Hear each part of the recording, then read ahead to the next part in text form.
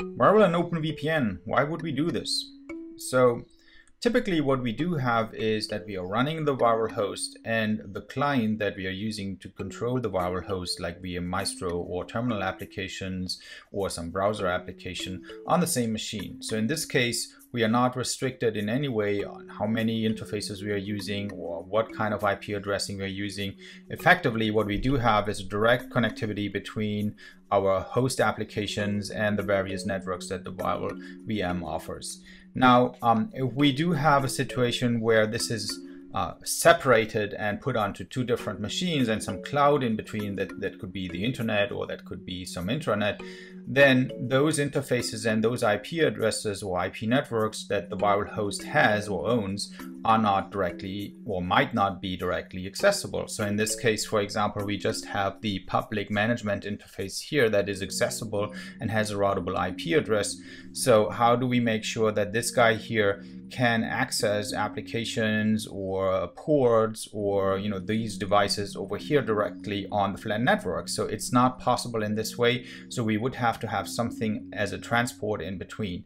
And this is being done by using OpenVPN in layer 2 mode. So what that allows us is that we do have a layer 2 connection from our workstation to the VIRL host in a tunnel. So what that gives us is the capability of running a terminal application or some management application over here, and that goes directly through the tunnel to the flat network. So what we do have in this case is this guy over here will have an IP address on the flat network that goes through the VPN tunnel, and it is like this workstation is being connected over here to the flat network, and that allows us to connect to the LXC, or from the LXC then to the node, or directly to a node if it has an IP address on the flat network.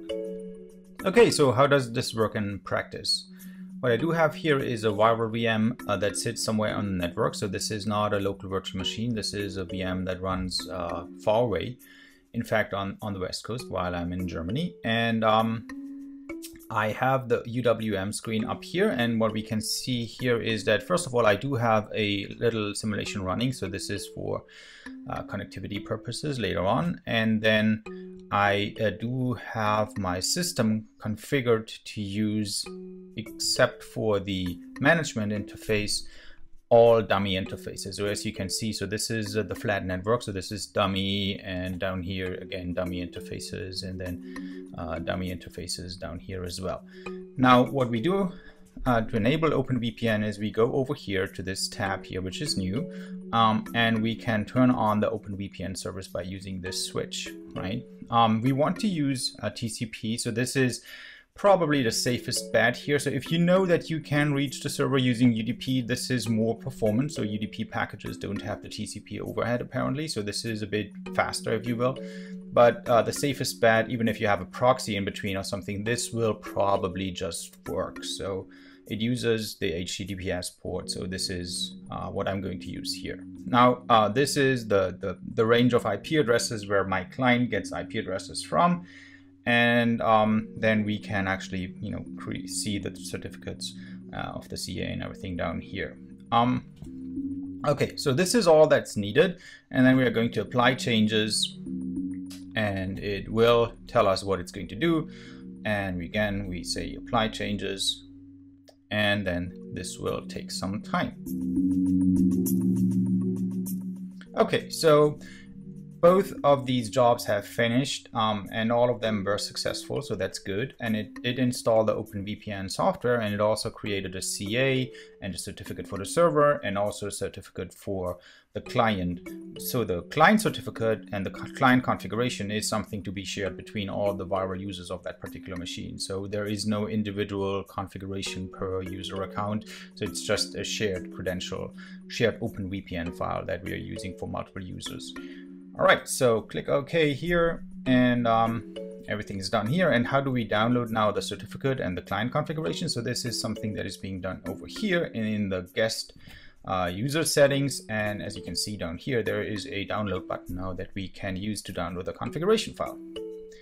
Now we do have the configuration file down here, and that is something that works with OpenVPN software. And in this case, since I'm on a Mac, I have downloaded the TunnelBlick OpenVPN software, which is working just fine on all the macOS 10 versions that I have been using so far.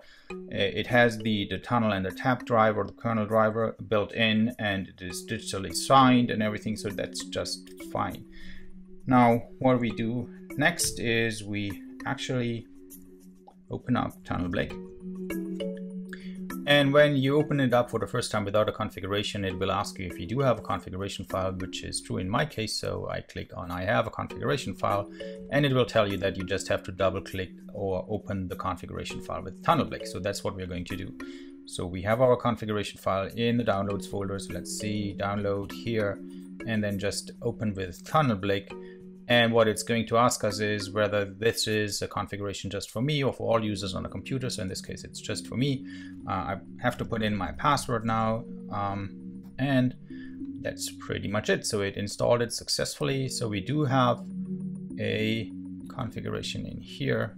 We should have a configuration in here, which is the client configuration here. And as you can see, we can click on log here and then say, oh, please connect. Now it will reach out to the VIRL server, and the configuration progress will be shown up here and also in the log file here. And yeah, that's going to be authorized and authenticated using the client certificate, and then the configuration will be pushed from the server, and we will get an IP address, and we are connected. So that's all good. All right, so let's see if we do have connectivity. Go back over here and see if config tab 0. So this is our VPN adapter, and we can see that we do have an IP address on the flat network, which is d.20. Now let's see and ping the VIRL host itself, typically 1.254. And it does ping, and as you can see from the delay, this is quite far away. We can also ping our management host, which is the 33. So this is also pingable. And then let's see if we can actually get to a console of one of these guys and go back to the overview and then my simulations. And let's see what we do have here. Let's go to the Brussels machine. As you can see here, I can telnet to the console using the VIRL public IP, but I can also telnet to the console using my management node. But in this case, let's just go through the, oh no, we can actually do both, or the latter one. So okay, let's allow this. And what this does is it's taking us directly to the console. Let's see if we do have Cisco, and then show IP interface brief. And so we do have an IP address on the flat network as well. So we should be able to ping this guy as well directly. So let's see, ping 172.16.153. And here we go. So we can ping this guy directly. We can telnet to this guy, 172.16.153. All right, password. So we are on the same box. Or what we also could do, we could use some management tool, like in this case, just something very simple as an mpwalk -v2c c public, and then 172.16.153, and then the system map. And as you can see, I'm directly communicating with this node over the VPN and can use this management application or some other application and talk to these nodes directly using the Open VPN. So I hope this is useful, and thanks for watching.